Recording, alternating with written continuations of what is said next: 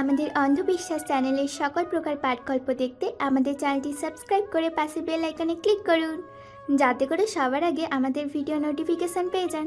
আর হ্যাঁ, শেয়ার করতে ভুলবেন না।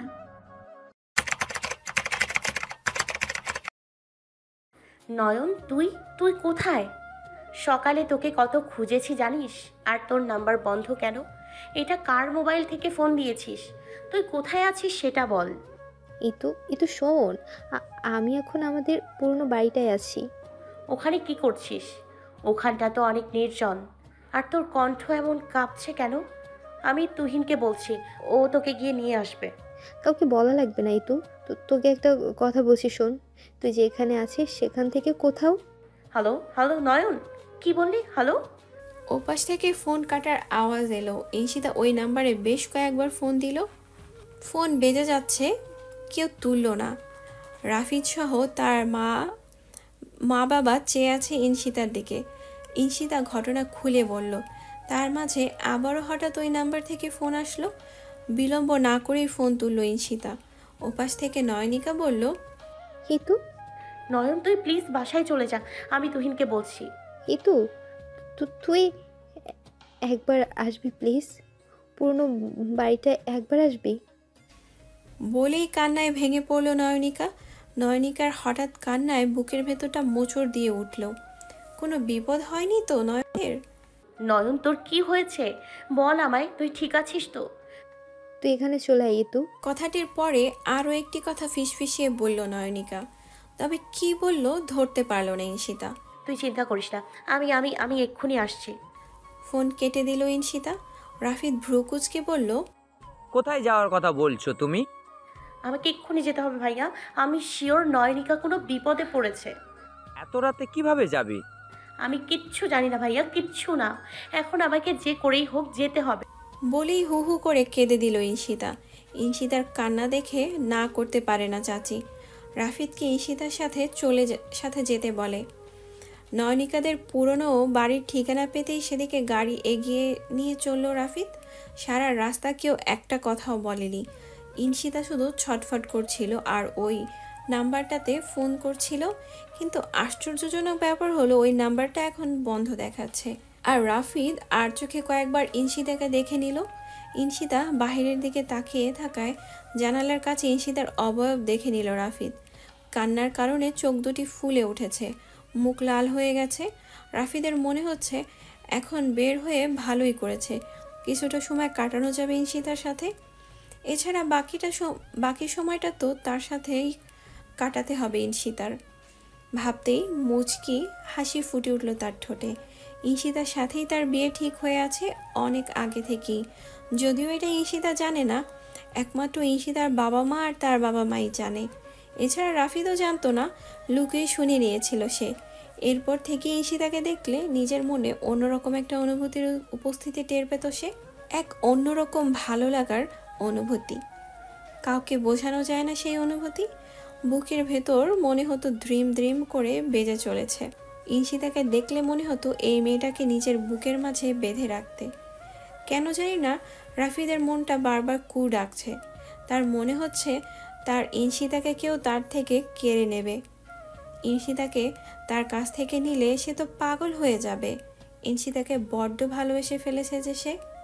নয়নিকাদের পুরনো বাড়িতে এসে থামলো গাড়িটা। ঈশিতা দৌড়ে বাড়ির ভেতরটায় গেল। রাফিদও আসলো পেছন পেছনে।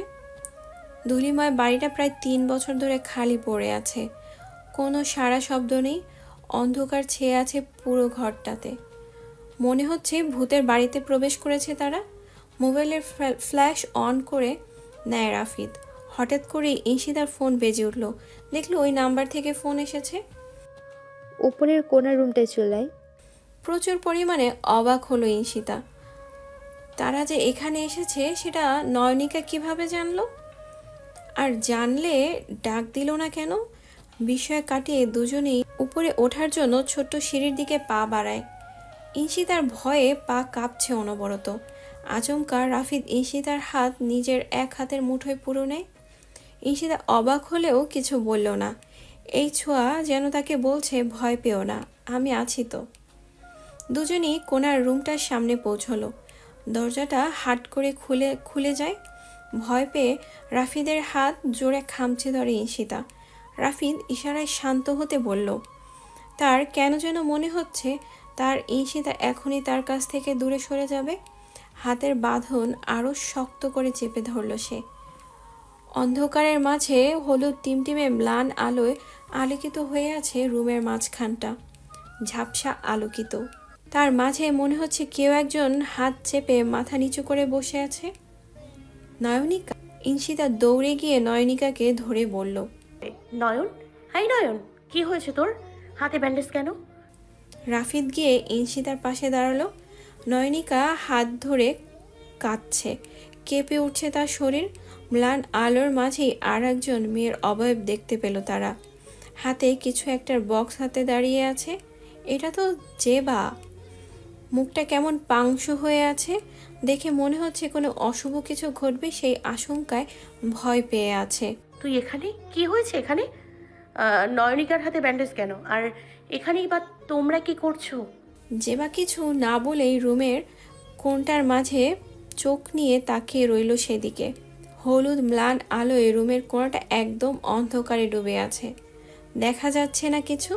তবে চেয়ার দোলার আওয়াজ আসছে। ইজি চেয়ার দুলছে, কেমন অদ্ভুত আওয়াজ করে তুলছে। সেই চেয়ারে থাকা মানুষটা শত চেষ্টা করেও ঈশিতা দেখতে পেল না। হুট করেই দুহাতে কান চেপে ধরল ঈশিতা। রাফিদও ধরল নিজের কর্ণদায়।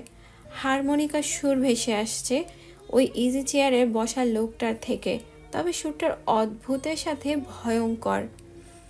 বিভিন্ন হরর মুভিতে কয়েকটা সুর থাকে যেগুলো শুনলে ভয়ে শরীরের লোম খাড়া হয়ে যায়, শরীর শিউরে ওঠে। তেমনই এই আওয়াজটা এতটা ভয়ঙ্কর যে ঈশিতার মনে হচ্ছে সে এখানে না আসলেই ভালো হতো। এই ধরনের গা হিম করা সুর যে সে সহ্য করতে পারে না একদম। এমনকি এই ভয়ানক সুরটা রাফিদও সহ্য করতে পারেনি। যদিও সে এসব আওয়াজে ভয় পায় না, তবুও এই আওয়াজটা এমন যে ভয় পেতে বাধ্য করে। নয়নিকা, রাফিদ, ঈশিতা কানে হাত দিয়ে রয়েছে, একমাত্র জেবা ছাড়া। সে শুধু চোখ খিচে আছে। প্রায় বেশ খানিকটা সময় পর সুরটা থামলো। ঈশিতার শরীর কাঁপছে। রাফিদ দ্রুত গিয়ে ঈশিতাকে পেছন থেকে আঁকড়ে ধরল, কারণ সে জানে এই ধরনের সুরে ঈশিতা প্যানিক হয়ে যায়, ভয়ে কান্না করে দেয়। তাই তো ছোট থেকে কোনো হরর মুভি দেখে না সে, দেখলেই চিৎকার চেঁচামেচি করে। রাফিদ ঈশিতাকে শান্ত করার জন্য ঈশিতার দুই গালে হাত রেখে বলতে লাগলো, ইতু, ইতু, তাকাও আমার দিকে, এই দেখো না, এই এই ইতু। ঈশিতার শরীর কাঁপাকাঁপি যেন আরও বাড়ছে। সে কিছুতেই শান্ত হতে পারছে না। ঠিক সেই সময় ঈশিতার সামনে এসে দাঁড়ালো কালো রঙের শু পরা একজোড়া পা। ঈশিতা মাথা তুলে তাকিয়ে দেখলো লোকটির এক হাতে ছোট্ট একটি হারমোনিকা, আর অপর হাত প্যান্টের পকেটে ঢুকানো। লোকটির মাথার উপর দুলছে হলুদ লাইটটা। ঈশিতা কাঁপা কাঁপা পায়ে দাঁড়ালো। রাফিদও দাঁড়িয়েছে, সে এখনও ঈশিতাকে ধরে রেখেছে। তাদের সামনে দাঁড়িয়ে আছে জেহের। জেহেরকে দেখতেই চমকে গেল ঈশিতা। ঘাড় কাত করে তাকিয়ে আছে, চোখের দৃষ্টি ভয়ঙ্কর, মনে হচ্ছে চোখ দিয়েই আগুন ঝরছে। জেহেরকে দেখে শরীরে যেন আর শক্তি পেল না ঈশিতা, অবশ হয়ে আসতে লাগলো। রাফিদ শক্ত করে ঈশিতার শরীর নিজের দিকে ঠেস দিয়ে দাঁড় করিয়ে দিয়ে শক্ত করে চেপে ধরল। সামনে থাকা অচেনা এক হিংস্র চোখের অধিকারী মানুষটির দিকে আবদ্ধ তার দৃষ্টি। বিকেলে জেহের ঈশিতাকে খুঁজে না পেয়ে নয়নিকাকে তুলে এনেছিল এই বাড়িটায়। যদিও সে জানতো না যে এটা নয়নিকাদের পুরনো বাড়ি, পরে জেনেছে। নয়নিকা তো চরম রকমের অবাক, তবে নিয়ে আসার সময় সে টু শব্দটুকুও করেনি। কেন করেনি সে নিজেও জানে না। সে তখন জেহেরের মতো সুদর্শন পুরুষকে দেখায় ব্যস্ত ছিল। বাড়িটাতে এনেই সর্বপ্রথম নয়নিকার গালে ঠাটিয়ে এক চড় মেরেছিল জেহের। সেই চড়েই যেন হুঁশ ফিরেছিল নয়নিকার, তবে কিছু বলতে পারছিল না, কারণ তার হাত মুখ আগেই বেঁধে দিয়েছিল জেহের। তারপর ভাঙা গাছ নিয়ে নয়নিকার হাতে টান মেরে দিল, যে হাতে ঈশিতাকে ধরেছিল সেই হাতেই আরও অনেক পোঁচ দিল সে। নয়নিকার হাত থেকে টপ টপ করে রক্ত ঝরছে। চিৎকার দিতে চেয়েও পারছে না। জেহেরের রাগ বেড়েই চলছিল। তার মাথায় ঘুরছে কেন মেয়েটা তার রোজের হাত ধরবে। এক পর্যায়ে ক্ষান্ত হয়ে থেমে গেল সে। তার রোজকে নিজের কাছে আনার জন্যই নয়নিকাকে নিয়ে আসা, তাই আগেই নিজের রাগ মিটিয়ে নিল। জেবাকে ফোন করে ফার্স্ট এইড বক্স আনতে বলল। জেবা আসতেই হতবাক হয়ে যায় নয়নিকাকে দেখে। জেহের ইশারা করলো নয়নিকাকে ব্যান্ডেজ করিয়ে দিতে। সেও কোনো প্রশ্ন না করে চুপচাপ নয়নিকার হাতে ব্যান্ডেজ করে দিল, কারণ কোনো প্রশ্ন করলেই যদি জেহের তাকেও নয়নিকার মতো অবস্থা করে দেয় সেই ভয়ে। সে তো চিনে তার ভাইকে। তারপর নয়নিকাকে জেহের নিজেই মোবাইল দিয়ে ইনশিতাকে ফোন করতে বলে। নয়নিকা অনেকবার বারণ করলে তার গালে আরও একটা চড় পড়ে। পুরুষালী হাতের চড় খেয়ে নয়নিকার ঠোঁট ফেটে যায়। নয়নিকাকে দিয়ে ইনশিতাকে ফোন করানোর সময় নয়নিকা বলতে নিয়েছিল যাতে ইনশিতা ঘর থেকে কোথাও না বের হয়, যেখানে আছে সেখানেই থাকতে, কারণ নয়নিকা ইনশিতাকে নিজের বোনের মতো ভালোবাসে আর সে চায় না জেহেরের মতো কোনো সাইকোর হাতে তার বোনকে তুলে দিতে। তাই কৌশলে ইনশিতাকে বের হতে বারণ করতে চেয়েছিল, কিন্তু সেই কথাটাই বলার আগেই জেহের মোবাইল টান মেরে নিয়েছিল। ইনশিতাকে যদি কোনো রকমে বারণ করা হয় তাহলে জেহের তার ভাইকে মেরে ফেলার হুমকি দিয়েছিল। না চাইতেও ইনশিতাকে আবার ফোন করে আসতে বলেছিল। শেষে ফিসফিস করে বলেছিল যাতে না আসে, তবে সেই কথাটা এতই আস্তে ছিল যে ইনশিতা শুনতে পায়নি। তারপর জেহের গিয়ে একটি পুরনো ইজি চেয়ারে বসে পড়ে আর জেবা নয়নিকার পাশেই দাঁড়িয়ে থাকে। একটা অচেনা ছেলের সাথে তার রোজ আসায় প্রচণ্ড রেগে যায় জেহের, আর যখন ছেলেটি রোজকে জড়িয়ে ধরে তখন জেহের রাগের সপ্তমে ঘাড় কাত করে তাকায় তাদের দিকে। কপালের রগ ফুলে উঠেছে তার। রাগে সারা শরীর রি রি করছে। ইচ্ছে হচ্ছে এক্ষুনি ছেলেটার মাথা ফাটিয়ে দিতে, তবে নিজেকে শান্ত করলো, কারণ এখন তার সবচেয়ে জরুরি কাজ হলো তার রোজকে নিয়ে যাওয়া। তারপর না হয় এই বেয়াদব ছেলেটাকে শাস্তি দেওয়া যাবে। জেহের একটু এগিয়ে গিয়ে ইনশিতার মুখোমুখি দাঁড়ায়, একদম সামনে। তাদের মধ্যবর্তী দূরত্ব বোধহয় 2 কি 3 ইঞ্চি হবে। তারপর ঘাড় অন্যদিকে কাত করে ফু দেয় ইনশিতার মুখে। শীতল বাতাসে ইনশিতা কেঁপে ওঠে। মুখের সামনে থাকা চুলগুলো পেছনে ঠেকে সেই বাতাসে। রাফিদ ভ্রুজোড়া কুঞ্চিত করে এক হাত দিয়ে সজোরে ধাক্কা দেয় জেহেরের বুকে। আচমকা ধাক্কা সামাল দিতে ইনশিতাকে টেনে ধরল জেহের। ইনশিতার সরু দেহ জেহেরের শক্তিশালী দেহের টানে সামলাতে পারল না। দুজনেই পড়ল নিচে। জেহেরের উপর ইনশিতা, জেহেরের বিশালাকার দেহের উপর পড়ল ইনশিতা। পড়ার সাথে সাথে ইনশিতা উঠে দাঁড়াতে চাইল, উঠতে পারল না জেহেরের জন্য। সে তার শক্ত হাত দিয়ে চেপে ধরে আছে ইনশিতার কোমর। ইনশিতার মাথা নিজের কাছে এনে ফিসফিসিয়ে বলল, তুমি আমার উপর পড়ায় একটুও ব্যথা পাইনি রোজ। তোমার শরীরে একটু ওজন নেই, টেনশন নট। কয়দিন পর তোমার ওজন এমনিতেই বেড়ে যাবে। বলেই ঠোঁট কামড়ে হাসলো জেহের। জেহেরের এমন কথায় দ্রুত উঠতে গিয়েও উঠতে পারল না, কারণ জেহের ধরে আছে। মিনতি করে ইনশিতা বলল, লাগছে আমার, ছাড়ুন। ইনশিতার কথা শুনে জেহের দ্রুত ইনশিতাকে উঠিয়ে দিল। অস্থির হয়ে বলতে লাগলো, কোথায় লেগেছে রোজ? বেশি ব্যথা করছে? বলো বলো আমায় রোজ। বলেই জেহের ইনশিতার কোমরে হাত দিতে নিল। ইনশিতা তড়াক করে লাফিয়ে উঠল, দৌড়ে গিয়ে রাফিদের পেছনে দাঁড়ালো। ইনশিতাকে রাফিদের কাছে যেতে দেখে জেহের আরও বেশি রেগে গেল। রেগে ইনশিতাকে ধরতে গেলেই বাদশাদে রাফিদ নিজেও রেগে আছে এই অচেনা ছেলেটার উপর। নয়নিকার জেবা শুধু ভয়ে তটস্থ। যেদিকে নয়নিকা মেয়ে হয়ে ইনশিতাকে ধরা এত ভয়ানক কাজ করেছে, তাহলে রাফিদকে কি করবে সেটা ভাবতেই দুজনে ভয়ে শিউরে উঠল। জেহের ঘাড় কাত করে তাকিয়ে রইল রাফিদের দিকে। দৃষ্টিটা ইনশিতার কাছে ভালো ঠেকল না। তার মনে হলো জেহের খুব খারাপ একটা কিছু করবে। তখন তার মাথায় আসলো জেহের রাফিদকে মেরে দিতে পারে, কারণ নয়নিকা সামান্য ছোঁয়াতেই এমন করেছে, আর রাফিদ তো তাকে জড়িয়ে ধরেছে। না, তার জন্য রাফিদের কোনো ক্ষতি হতে দেবে না। ইনশিতা রাফিদকে ছেড়ে কিছুটা দূরে গিয়ে দাঁড়ালো। জেহের আগের ন্যায় ঘাড় কাত করেই তাকালো ইনশিতার দিকে, তারপর একটা বাঁকা হাসি দিল, কারণ সে বুঝতে পেরেছে যে তার রোজ তার ভয়েই রাফিদের থেকে দূরে সরে গিয়েছে। জেহের হুট করেই রাফিদের কাঁধে হাত রাখলো। লম্বায় রাফিদের থেকে জেহের বেশ বড়। রাফিদের কাঁধে হাত দিয়ে কিছুক্ষণ তীক্ষ্ণ নজরে তাকিয়ে রইল, অথচ চেহারা একদম শান্ত। তারপর আচমকাই রাফিদের কাঁধ ধরে টান দিয়ে ভাঙা চেয়ারটার দিকে ছুঁড়ে মারে। ঘটনাটা এতটাই দ্রুত ঘটেছে যে রাফিদ নিজেকে রক্ষা করার সুযোগও পেল না। ভাঙা চেয়ারে লেগে রাফিদের পিঠ, হাত আর গলায় বেশ খানিকটা অংশ ছিলে গেছে। রক্ত বইছে আঘাতকৃত অংশ হতে। জেহের ফোঁস করে নিঃশ্বাস ছাড়ছে। ইনশিতা আর জেবা তাড়াতাড়ি গিয়ে রাফিদকে ধরল। ইনশিতা তো কেঁদেই দিয়েছে। জেহের গিয়ে ওদের থেকে রাফিদকে ছাড়িয়ে পেটের মধ্যে খুব জোরে একটা লাথি মারল। পেট ধরে কুকিয়ে উঠল রাফিদ, মুখ দিয়ে অঝরে রক্ত বইছে।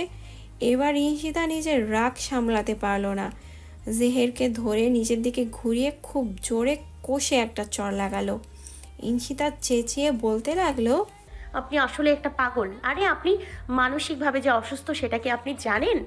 জেহেরের চোখ মুখ ক্রমশ লাল হয়ে উঠল। জীবনের প্রথম চর এটা, তাও আবার যাকে ভালোবাসে তার কাছ থেকে। জেহেরের রাগ যেন বাদ মানল না, রাগে গজগজ করতে লাগলো।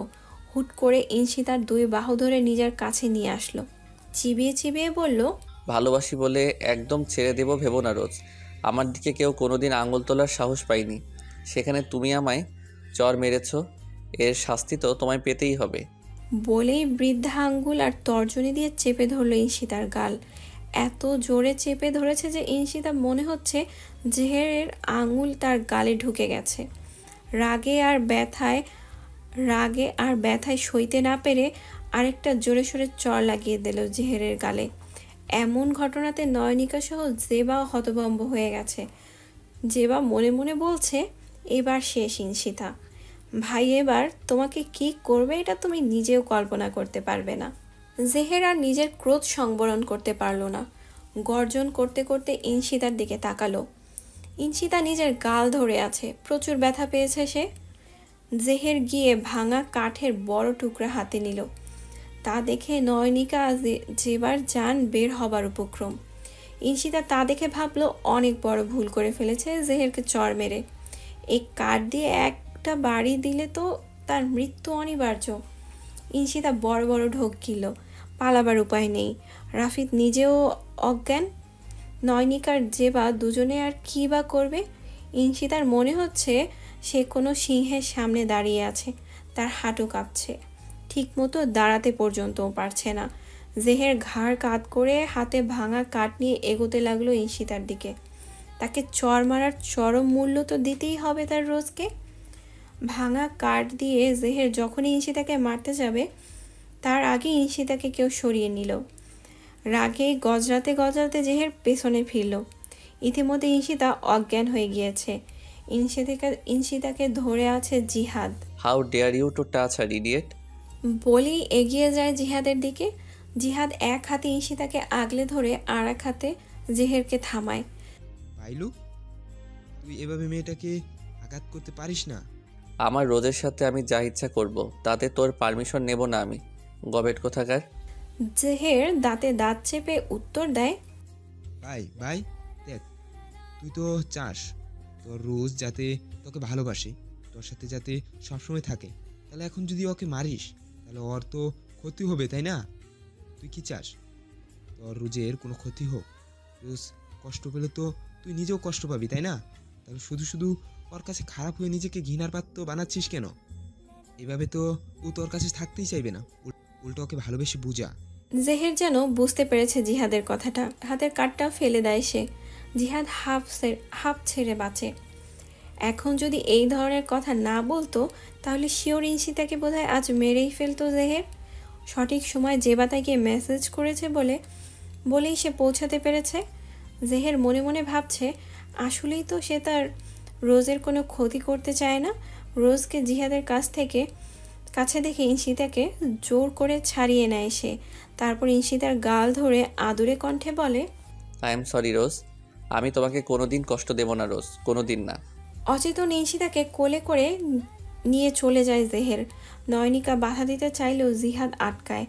এখন জেহেরকে বাধা দেওয়া মানে সিংহের সাথে হাডুডু খেলতে যাওয়া। নিজের উপর কোনো ভারী কিছুর অস্তিত্ব অনুভব করতেই নড়ে চড়ে ওঠার চেষ্টা করলো ঈশিতা, কিন্তু পারল না। নিঃশ্বাস প্রায় বন্ধ হবার জোগাড়। চোখ খুলে নিজেকে শোয়া অবস্থায় আবিষ্কার করলো সে। রুমটাও অচেনা, সে কোথায়? তাকে কেউ জড়িয়ে ধরে শুয়ে আছে। বাপ রে, এত ভারী! হঠাৎ করে আগের ঘটনাগুলো মনে পড়লো ঈশিতার। লোকটাকে খুব জোরে ধাক্কা দিল সে। জেহের, এটা তো জেহেরের রুম।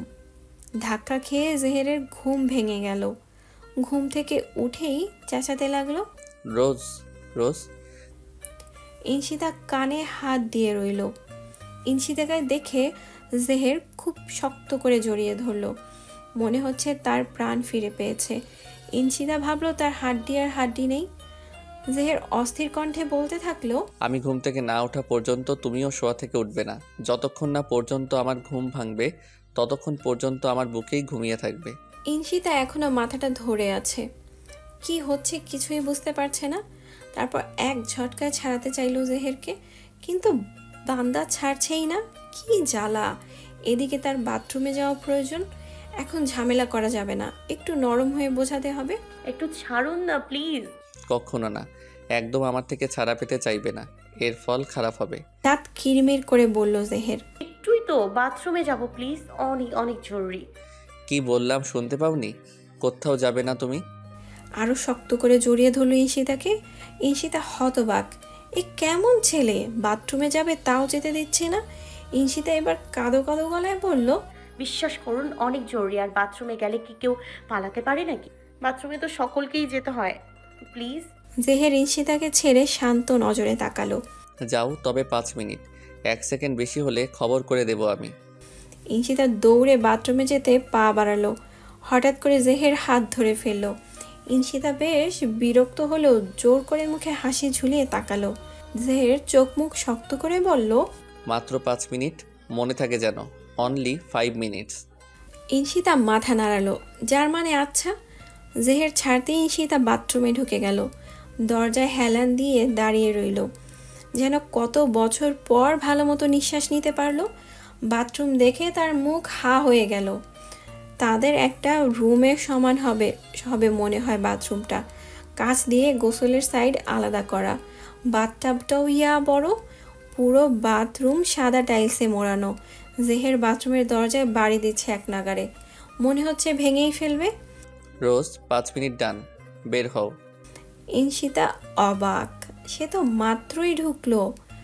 রোজ, আসছি, আর 1 মিনিট প্লিজ। জেহের অস্থির হয়ে পায়চারি করছে বাথরুমের দরজার সামনে। নিজের মাথার পেছনের চুল টেনে ধরে বিড়বিড় করছে। আবার যখন দরজায় নক করতে যাবে তখনই ঈশিতা বের হলো। ঈশিতা দেখলো জেহের কেমন অস্থির হয়ে আছে।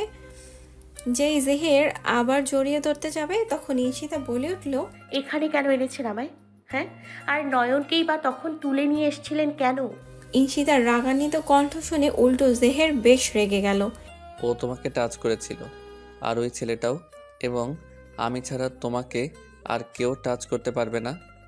টাচ করলে হাত গড়িয়ে দেব তাদের, মাইন্ড ইট। ঈশিতা হাঁ করে তাকিয়ে রইল।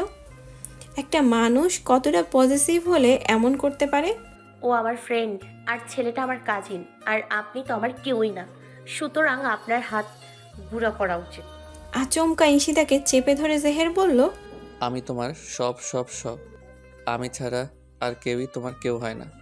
তোমার কোনো ফ্রেন্ড লাগবে না, আর না কোনো কাজিন। আমি শুধুমাত্র তোমার, আর এটাই তোমার বাড়ি। জেহেরের ক্রোধান্বিত কণ্ঠ শুনে ঈশিতা কাঁপতে লাগলো। আমি যাব, বাড়ি ফিরবো। জেহের চিৎকার করে উঠল, শুনতে পাওনি কি বলেছি? কোথাও যাবে না তুমি, এটাই তোমার বাড়ি, আর আমি তোমার সব।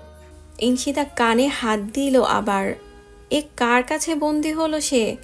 এখন বাড়তি কথা বললে সেও তখনকার মতো মারতে চাইবে। এখন ঠান্ডা মাথায় ভাবতে হবে, কোনো রকম একটা ফোন হাতে পেলেই হবে। ওদিকে রাফিদের কি অবস্থা কে জানে। এখন একটু পেট পুজো করা যাক আগে। পেটে বোধহয় ইঁদুর দৌড়াচ্ছে।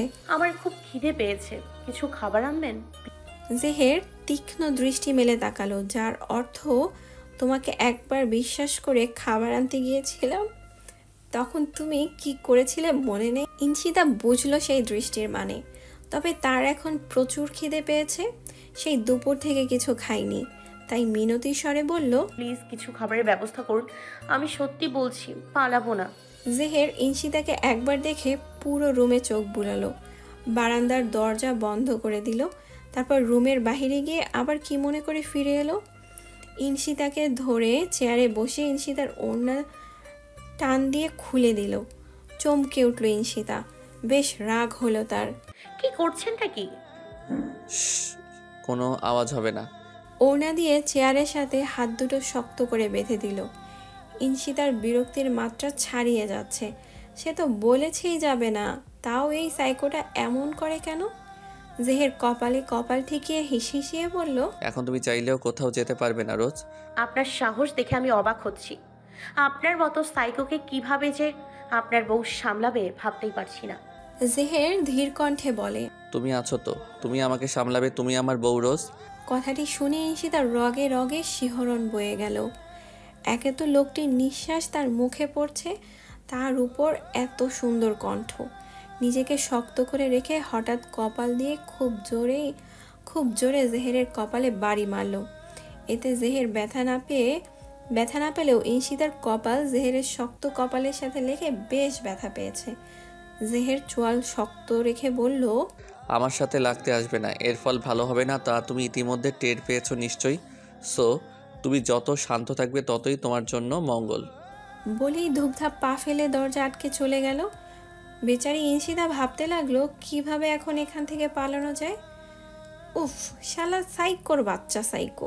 হসপিটালের করিডোরে দাঁড়িয়ে আছে জিহাদ, পাশের চেয়ারে জেবা বসে আছে। নয়নিকাকে আগেই বাড়ি পাঠিয়ে দিয়েছে।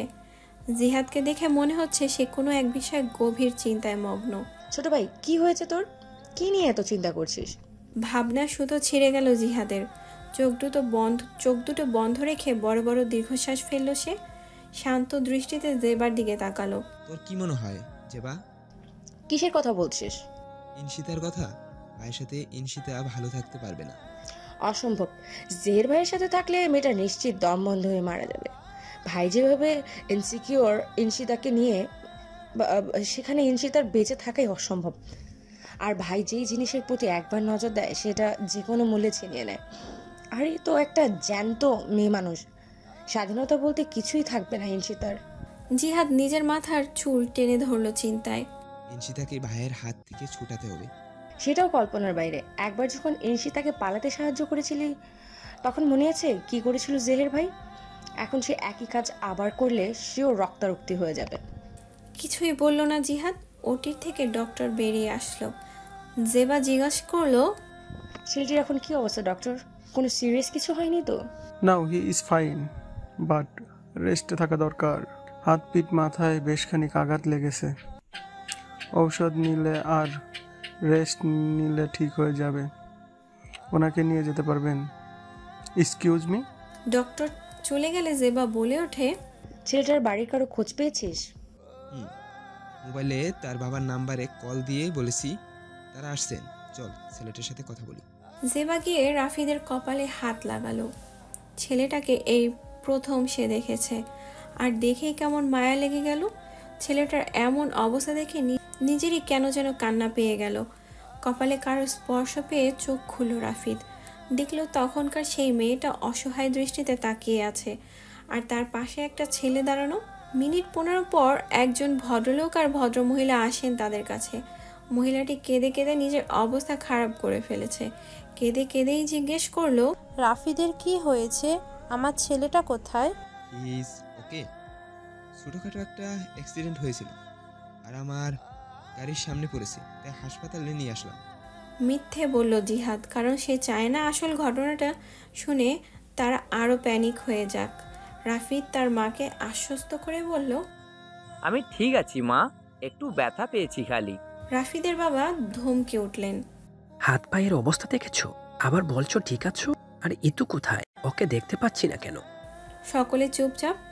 কি বলবে এখন? বলবে ইনশিতাকে জেহের তুলে ধরে নিয়ে নিজের বন্দিনী করে রেখেছে?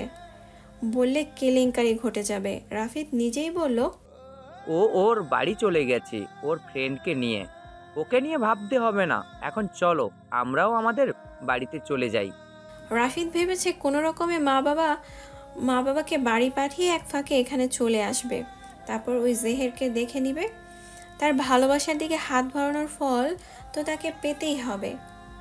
জেহের সার্ভিং ট্রলি নিয়ে ভেতরে ঢুকলো। ইনশিতা পালানোর চিন্তায় বিভোর। তখন দরজা খোলার আওয়াজ পেয়ে সেদিকে তাকালো ইনশিতা। খাবার দেখে হা হয়ে গেল সে। এত এত খাবার, এগুলোর নাম কি? সে জীবনেও এমন নাম না জানা খাবার দেখেনি। কাছে আনতেই দেখলো বেশিরভাগই তরল স্যুপ। এত রাতে স্যুপ খাবে? তারপর এই পাশের প্লেটটায় লতা পাতার মতো এগুলো কি? আবার টুকরো টুকরো কি একটা আছে। এগুলো কি এনেছেন? তোমার ডিনার। কেন, পছন্দ হয়নি? এগুলো মানুষে খায়? এগুলো তো গরু ছাগলেও খায় না বোধ হয়। আমার জন্য ভাত আনুন, ডাল আর আলু ভর্তা দিয়ে। এইসব হাবিজাবি খাওয়া চলবে না তোমার, যা এনেছি তা খাও। বললাম তো এইসব আমি খেতে পারবো না, আমার পেট ভরবে না। আর হাজিবাজি এগুলো, ভাত না। এসব ছাড়া আর কিছুই পাবে না তুমি, আর এগুলোই আমি খাই সব সময়, তাই তোমাকেও খেতে হবে। জেহেরের কথা শুনে বিরক্তিতে মুখ তেতো হয়ে গেল ঈশিতার। ভেঙচি কেটে বলল, ওহো, আমি তো ভুলেই গিয়েছিলাম আপনি মানুষ না, আপনি তো পশু, আর পশুরাই এগুলাই খায়। আর কি বলুন তো, আমি না আপনার মতো পশু না, তাই এসব পশুর খাবার আমার চলবে না। জেহের দপ করে জ্বলে উঠল। সূর্য অস্ত যাওয়ার আগ মুহূর্তের মতো চোখের চারপাশ লাল হয়ে গেছে। ইনশিতার গাল চেপে বলল, আমাকে ইনডাইরেক্টলি পশু বলা, তাই না? তাহলে এই পশুর পশুত্বটাও দেখিয়ে দেই নাকি? কেমন হবে দেখালে?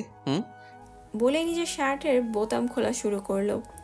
ইনশিতা ভয় পেয়ে চিৎকার করে বলল, না না, আই এম সরি, আর কখনো বলবো না, কখনো না, প্লিজ প্লিজ, ভুল হয়ে গেছে আমার। এগুলোই খাবো আমি। দিন দিন দিন দিন, তাড়াতাড়ি দিন। গোলাপি ঠোঁট বাঁকা করে হাসলো জেহের।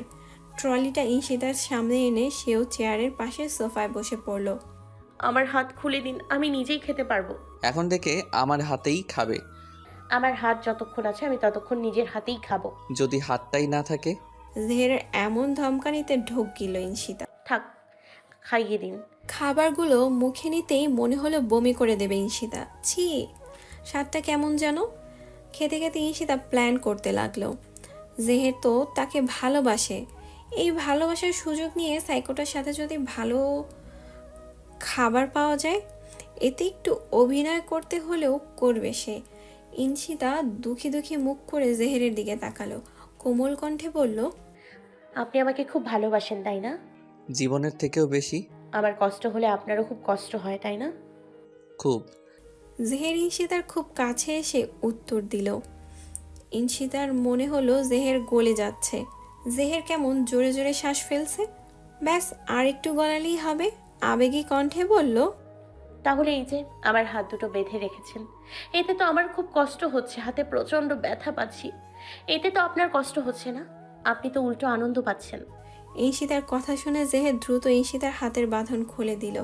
হাতে অসংখ্য চুমো দিয়ে ইনশিতার মুখটা নিজের দু হাতে তুলে বলল, আমি একটু আনন্দ পাচ্ছিলাম না রোজ, আমারও খুব কষ্ট হচ্ছে, কিন্তু তুমি যদি আমার থেকে দূরে সরে যাও সেই ভয়ে তোমাকে আটকে রাখি। তুমি দূরে সরে গেলে আমার খুব কষ্ট হয় রোজ। ভেতরে ভেতরে প্রচণ্ড বিরক্ত হলো ইনশিতা। এত আবেগ পায় কোথায় পাগলটা? জেহেরের ছোঁয়ায় যেন তার গায়ে আগুন লেগে গেল। তবুও নরম কণ্ঠে বলল, তাহলে এখন যে এসব ছাইপাশ খাওয়াচ্ছেন, এতে তো আমার আরো বেশি কষ্ট হচ্ছে। এসব খাওয়ার অভ্যাস নেই আমার, আর না কোনোদিন খেতে পারবো। আপনি যদি আমার কষ্ট পেয়েই থাকেন, তাহলে আমার পছন্দের খাবার এনে দিতেন। এতেই বোঝা যায় আপনি আমাকে একটু ভালোবাসেন না। ভালো না বাসার কথা শুনে জেহের উতলা হয়ে পড়ল। সে তো তার রোজকে খুব ভালোবাসে, আর এই খাবারগুলো হেলদি বলেই খাওয়াচ্ছে। কিন্তু তার রোজ যে তার ভালোবাসা নিয়ে কথা বলবে সেটা কি সে জানতো? রোজের মুখ দুহাতে আরো শক্ত করে ধরল। কপালে আর গালে চুমু দিতে দিতে অস্থির হয়ে বলল, আমি এগুলো হেলদি বলেই খাওয়াচ্ছিলাম, এগুলো না খেতে চাইলে খেও না। আমি এক্ষুনি তোমার পছন্দের খাবার এনে দিচ্ছি সোনা, এক্ষুনি দিচ্ছি। কি খাবে বলো আমায়, সব সব এনে দিব সোনা। আগে আমাকে সোনা রূপা ডাকা বন্ধ করুন। জেহের যেন সে কথাটা শুনতেই পেল না। সে তো চুমোতে চুমোতে ভরিয়ে দিচ্ছে তার রোজের গাল, কপাল, চিবুক। অচেনা ছেলেটির এমন স্পর্শে ঈশিতা কেঁপে কেঁপে উঠছে, তবে সেটা রাগে আর বিরক্তিতে। কোনোদিন কোনো অচেনা ছেলে তাকে টোকা অবধি দেয়নি, আর এই ছেলে তো বেশি অ্যাডভান্স। অনেক কষ্টে বলল, আরে কোথায় যান, একটা লাইক তো দিয়ে যান। আপনাদের একটা লাইক আমাদের ভিডিও বানাতে উৎসাহিত করে। প্লিজ সবাই লাইক কমেন্ট করে জানাবেন গল্পটি কেমন লেগেছে। ধন্যবাদ।